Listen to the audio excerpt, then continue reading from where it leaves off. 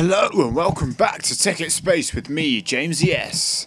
Today, I'm finally going to get around to building... Oh my god, look at those terribly loaded chunks. This bridge is going to be an awesome suspension bridge.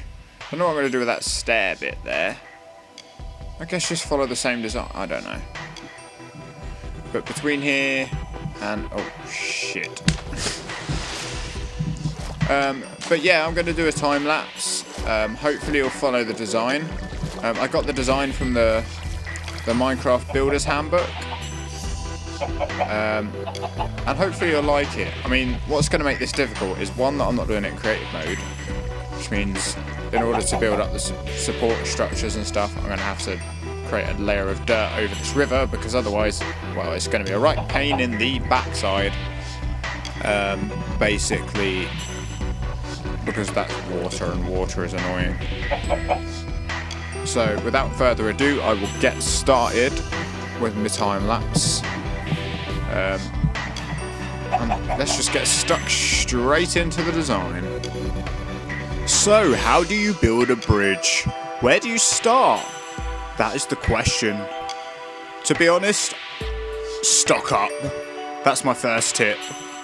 Never underestimate the power of dirt. Without dirt, this build would have been pretty much impossible. Dirt compensates for the fact that you can't fly like you can in creative mode. You use dirt as like scaffolding, really. Then you can take it away afterwards. What I was doing here was just lining the path with wooden planks. This was similar to a design that I copied, but hopefully you can just copy this design. So I was lining it with wood, which eventually became lined with fences, and was, well, to be honest, the safety and, well, I just thought it looked a bit better, you know.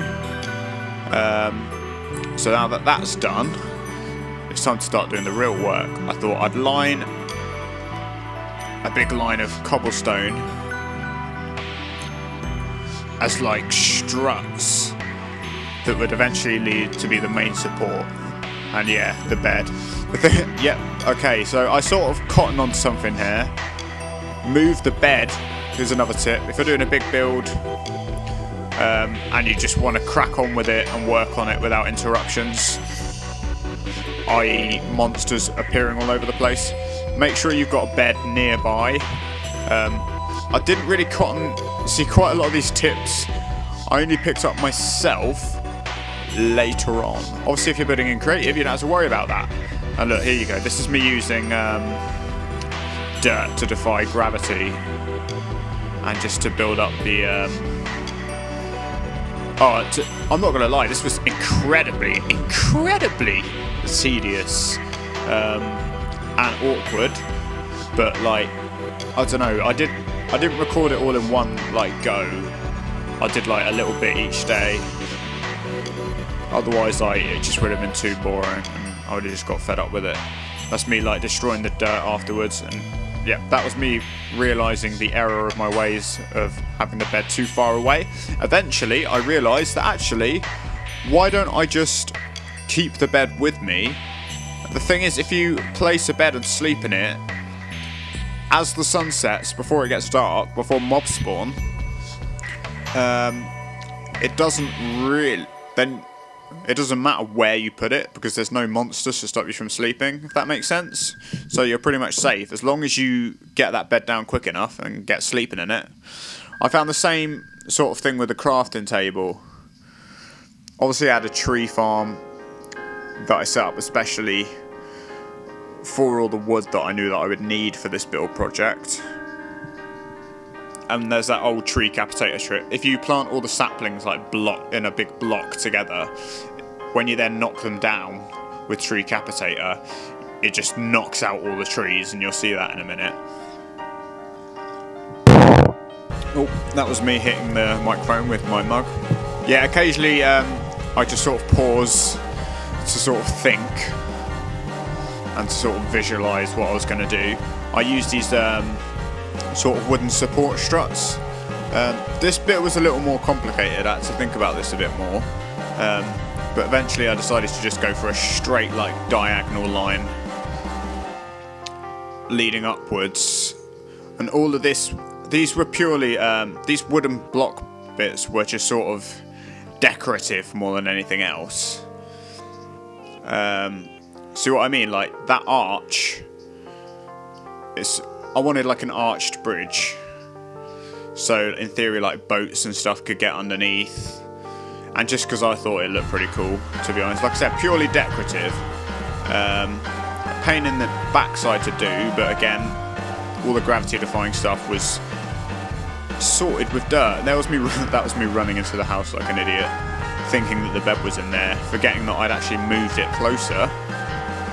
That's me doing what I said earlier about the trees.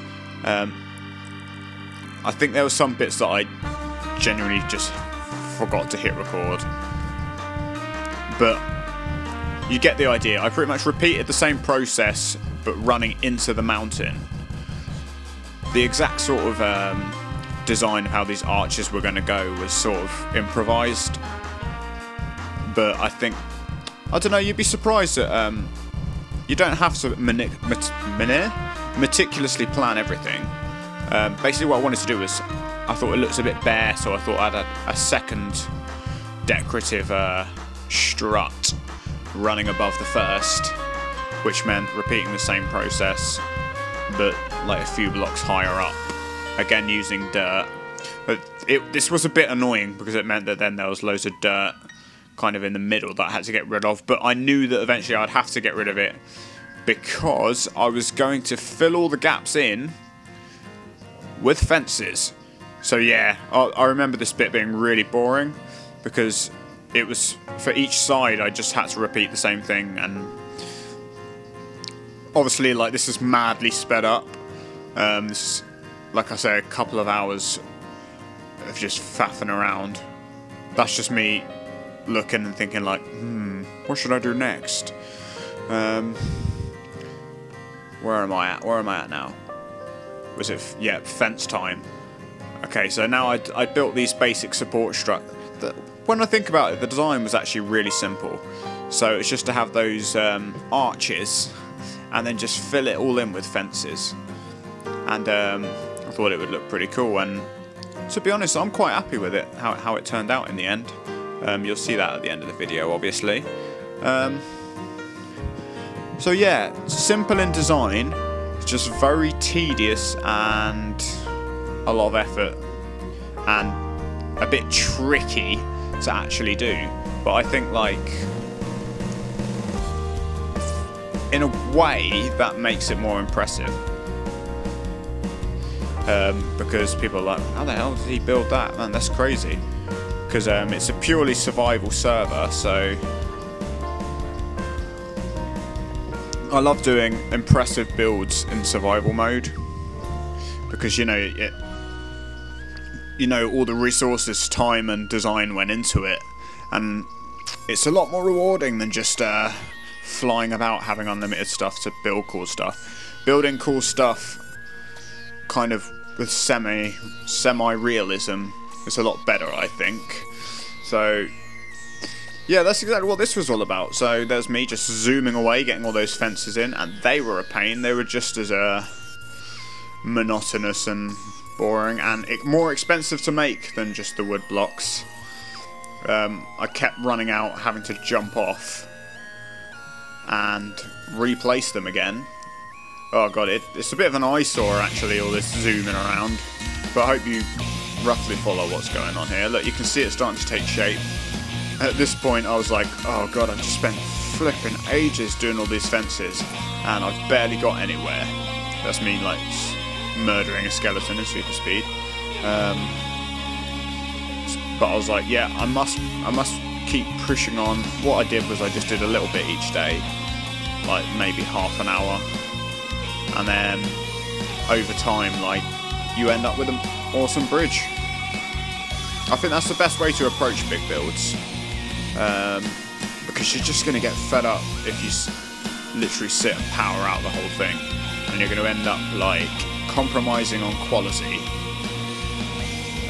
Is that just one side done? See, this is what I mean. Like, I just literally filled in one side, and then I literally had to repeat the process all over again on the other side, which again took forever.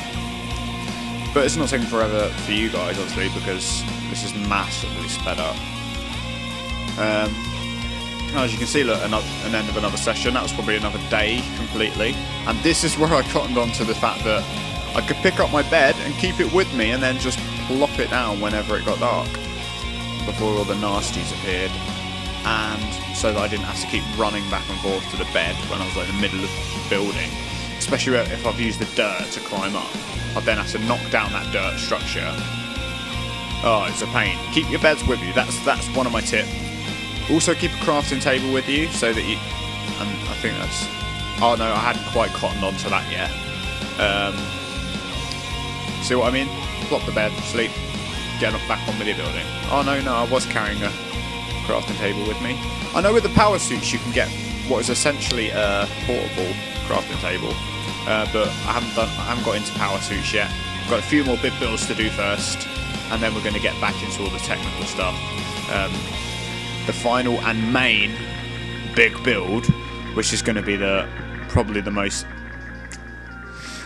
It'll probably take the longest to make, but will hopefully also be the most awesome, and that's the launch sensor. I mean, we're launching to space. I mean, we can't just... I mean, we could just literally launch from our farm, but I just don't think it's epic enough. I think we need to have like a big epic like space center to launch from, and that's exactly what I plan to do. And hopefully, like, I mean, that'll be of my own design. This was inspired by, like I said, the Builder's Handbook, Fire UK. Look them up. They do so many amazing buildings and have given me loads of design ideas in the past. So yeah, I was kind of just copying their design but doing my own kind of version with it. Like, you take the basics of the way they do it and then kind of adapt it to your own needs and to what you think's right. So yeah, it's quite creative in a way. But yeah, so here we go. Fences, more bloody fences. Like I said, especially as I kept like double placing. Oh, fucking double placing. I hate it so much. And this was me like, is it finished? And now there seems to be that lag came across even in super speed, so that shows just how laggy that was. Bedtime. Dinner time. What am I making? Oh, making more fences. More fence. The amount of fences I actually ended up making was just ridiculous. Just using the dirt to get back up there again. Oh, it wasn't as difficult as I thought it would be, but it was still a pain in the arse. But at the end of the day, I'm quite happy with what I built. It will hopefully stand the test of time, and now forever there will be a monument of my hard work and time wasted. Time wasted being the main one. But the thing is, it was only like half an hour a day. Like, people look at that and be like, oh, no life whatsoever. But like, really, just do a little bit a day. Like, and you don't lose a lot of time. Or you could say that this is proof that even if you do play just a little bit a day, you still lose a ton of time on the whole. So yeah, this was me then putting the fences in for the second layer, which was a lot trickier. So I had to use dirt a lot more. Just to get up and into it. Yeah, this was just a lot trickier. And probably took longer than doing like the big fancy bit. But then eventually I clocked onto the fact that the fences don't take up a whole block of space, so you can stand on the wooden struts and place the fences down. It's me getting rid of the dirt, putting more fences. That's pretty much like the whole method for this. And look, I think it's really cool in the time lapse just seeing it all spring up, all spring to life. Look at it grow. It just went from nothing to this like awesome suspension. Well, I like it anyway. haters gonna hate. I think still doing fences and clearing dirt. That's pretty much the main. That's probably what I spent most of my time doing, to be honest. Like, the main structure is in place.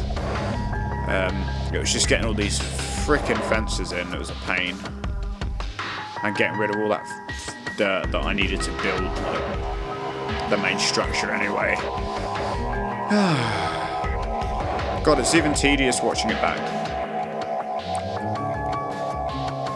Not that I discourage doing this, because now I have a really awesome bridge, so, well, I like it. May not be awesome by, like, master builders standards, but this is not bad for a survival mode bridge. And I hope to create much more impressive builds in the future. And I mean, I kind of did build it from the ground up, but most of it was above ground. And I guess the point I was making here was that you don't need to be able to fly in creative mode and use creative mode to build sort of gravity-defying structures. You don't have to be restricted to from the ground up sort of design, even though the main points of the bridge are sort of originate from ground points, but hey, it's fine. Just collecting more wood. The amount of trees that were killed in the making of this, I'm not going to downplay it. Many trees were harmed in the making of this bridge. Oh look, this is a good sign. This looks like me clearing up the supports needed. I think we're almost getting there.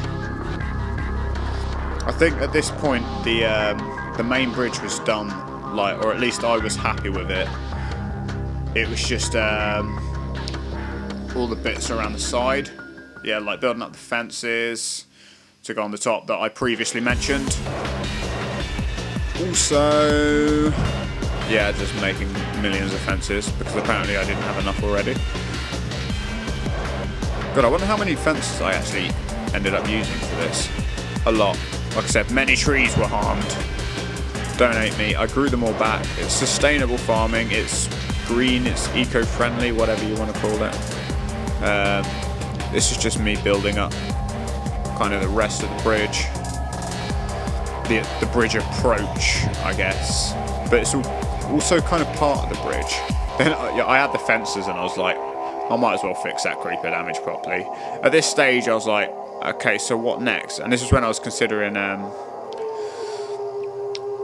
building a sort of arch running over the top of it, but I think in the end I decided against it. This was me just sort of filling in a creeper hole, just making this look all part of the structure really, rather than it just being floaty slabs like the rest of it. I thought I'd fill in all the sides, make it all prim and proper and all that. This was probably the easiest bit. Well, apart from the rain causing quite a bit of lag. Fucking rain. Why did you make it lag so much? I don't get it. Why? And yeah, just sleeping in a wall, as you do. Running around like a nutter. I'm not even sure what I was doing here. Oh right, I was doing the fences. I guess I must have finished that other bit. It didn't look finished to me, but whatever. Then I guess I was kind of happy with that. Pointless cobblestone block. Then I was like, okay, I'll come look at this bit. And I was like, oh, for God's sake, there's still so much yet that I haven't done. Yeah, I remember being kind of put off by this bit. And temporarily forgetting the actual design of the bridge itself. Not gonna lie, I didn't completely finish this part. Because, look how high up that is. And look how much effort it would have been to build the wall up around that post. But I think it looked okay as it was. So I just left it. I mean, it's supported. It looks fairly legit. I didn't have enough torches to light the whole bridge up. I thought maybe in the future I'll probably add like some proper lighting. We have lampposts and stuff running across it. I think that could be quite cool. Oh my gosh. Just to give it look at it. It's done. I never thought I'd actually finish the bridge. It's done. It's done exactly how I wanted it to look. And if the castle would load behind it, you'd see that it's a nice feature. It all mixes together quite well, I think. I think the designs really complement each other. I was going to have like a proper suspension style bridge, you know, with the bits that go up. But I thought that would distract from the actual like towers of the castle itself. I want this to be flat and then just to have these dominating towers sticking out of the mountain. So yeah, I like how it is. What I might do is add some sort of lanterns or something up there, like running across it, just to light it up a bit. So that's it. That's this bridge done. Build project number 1 done. What took me, well, it was spread out over 4 days, but probably a few hours to build this. And I did it without creative. It looks like something you'd need creative mode to build, but thanks to an abundance of dirt, I was able to defy gravity and get this thing looking nice and awesome. And to be honest, this inspires me personally to build other things that look like they should only be built in creative, in survival, just to show that it can be done, even though it takes more effort. But I think that makes them more impressive on a survival world. Because it's like, Jesus, wow, that's an impressive, like, people come on, they're like, wow. Especially if they see that it's been built in survival. I don't know, you know, that it becomes more of a monument. It has more meaning as a monument because I laboured away to build it. And hopefully no one comes around and burns it down, because you'll probably get banned if you do that. Now look, you can kind of see the towers behind it. I think it looks really cool. I mean, I might make improvements to it in the future, but yeah, otherwise I'm happy. So next time I'll be moving on to my next build, which is probably going to be the Space Center. Or maybe I'll do that. Well, I have a cool new bit of software to show you. It's very related to Tekkit. It involves this world. The power of satellite imaging. Yeah, I'll show you that next time. But until then, take it easy. This is James, yes, Tekkit Space. Thanks for watching. I hope you got something out of watching me build this, and I hope that you can build better, because I think it could be better. But I'm pretty happy with it. I think it looks pretty cool, and I think it fits that sort of. I think it fits the castle perfectly. So take it easy, guys. Bye bye.